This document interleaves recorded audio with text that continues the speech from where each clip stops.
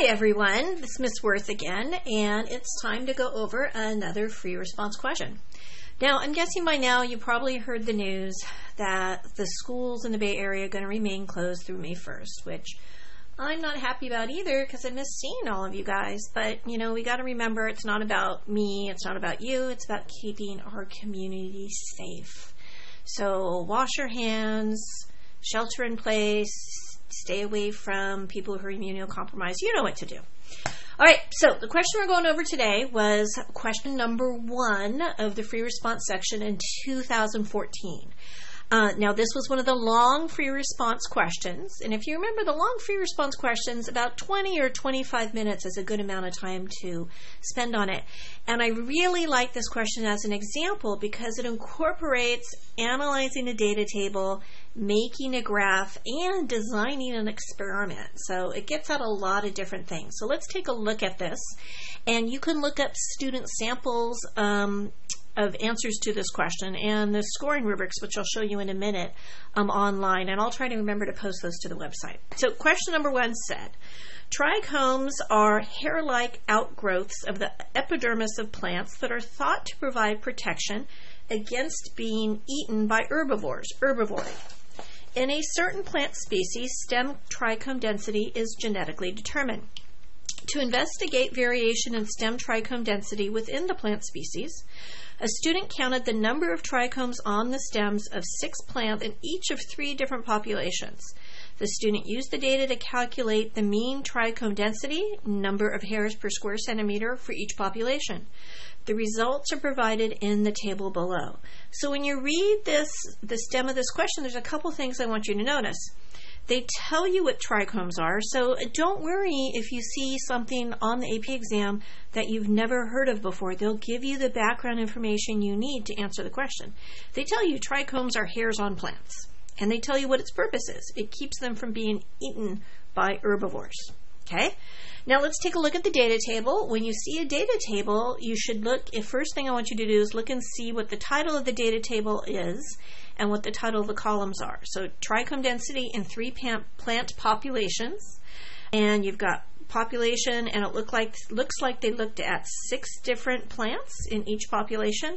They calculated the mean, and they gave you the standard error of the mean. Again, I want to remind you that you need to understand how to apply standard error of the mean, but you don't need to know how to calculate it. Okay? I'll also look at the units. The units are in the number of trichomes per centimeter squared. All right, let's get to the question. Oh, and also let's look at the trend.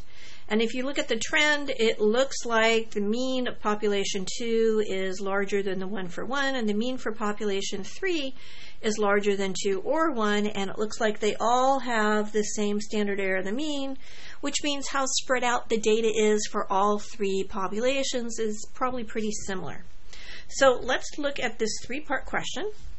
In part A, on the axes provided, and they provided axes for you to do the graph, create an appropriately labeled graph to illustrate the sample means of the 3 populations to within 95% confidence. And they even tell you to make the 95% confidence interval, start at the sample mean, and go either up or down, plus or minus 2 standard errors of the mean. Okay, we've done these kinds of graphs in class a couple of times, but I'm guessing you're all pretty good at that by now.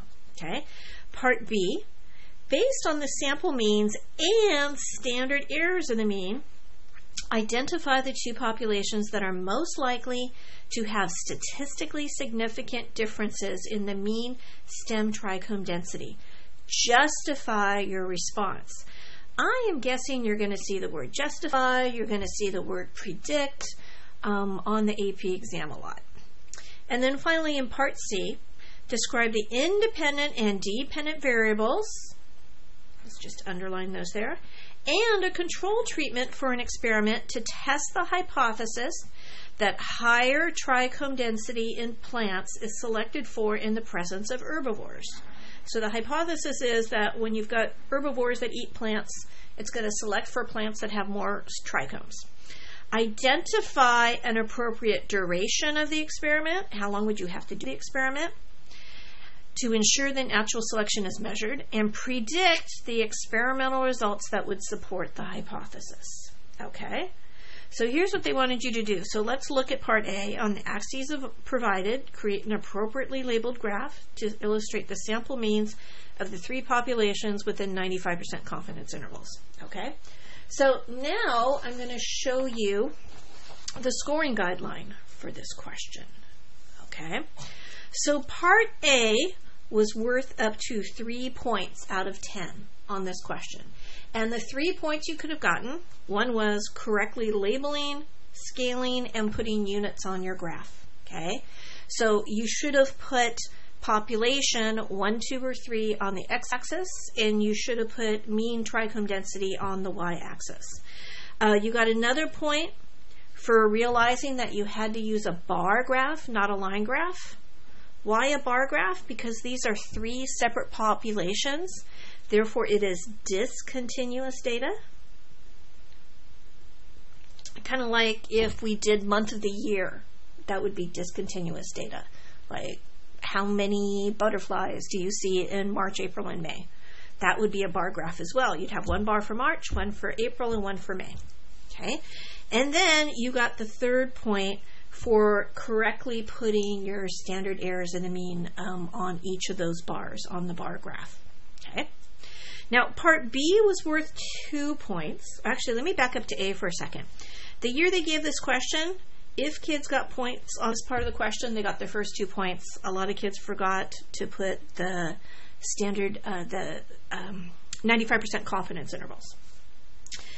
For part B, you were supposed to identify the 2 populations that were the most different. And if you look at the means, you can see 1 and 3 are the most different, and most kids were able to do that and say populations 1 and 3 were the most different. But where kids messed up was they forgot to do the justification properly.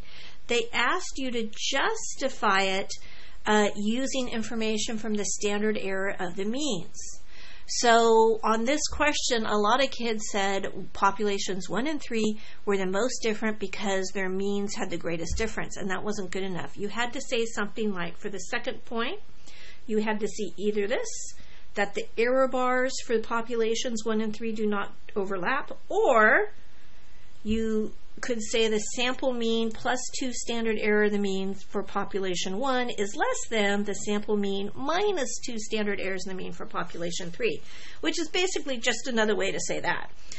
Of the kids who got this point, most put this. So we've talked a number of times in class about how you can't say there's a statistically significant difference unless the error bars or the 95% confidence intervals do not overlap. Okay, so that's 5 of the 10 points. Now, the other half of the points for this question came from part C. And in part C, they asked you to describe the independent variables and dependent variables and a control treatment for an experiment to test whether having herbivores would select for plants with a higher stem trichome density. Okay, so you could have described either this experiment or that experiment. Okay, so an independent variable would be the presence or absence of herbivores. The dependent variable, the thing you would measure, would be the stem trichome density. If you were doing this experiment, your control would be the absence of herbivores. Now, duration. You wanted to say that you would have to do it for at least more than 1 generation. Okay, that's because this question asked about natural selection. And for natural selection, to select things, you want to see who survives, reproduces, leaves the most offspring for the next generation. And to measure something like that or observe something like that, you need to run the experiment for more than 1 generation of plants. A number of students that year got these 3 points, but then missed out this one because they were too vague in their answer. Kids were putting stuff like, you would have to do it for a long time, or a couple of months, which might be more than 1 generation, but you really had to clearly show that you had that knowledge of natural selection. And then the prediction of the experimental results that would support the hypothesis would be that increased trichome density relative to the control. In other words, the group of plants that was raised in presence of the herbivore over time would have an increased number of trichomes on their stems. Okay, you could have set it up more than one way, and that most students who got these points set it up this way. Okay, you could have also said that the independent variable was trichome density in presence of herbivores. Dependent variable was reproductive success or number of plants. That's a different way to measure it. The control would be plants with a lower trichome density. Again, the duration would have to be more than one generation.